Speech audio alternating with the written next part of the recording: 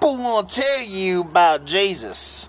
They gonna tell you all these miracles and supernatural things that Jesus did.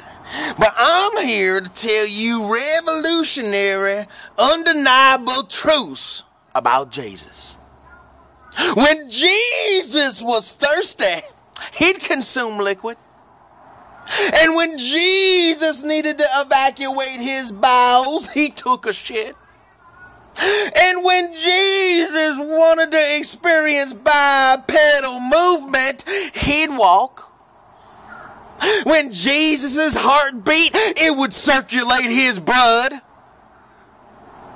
When Jesus needed to consume oxygen, he'd breathe.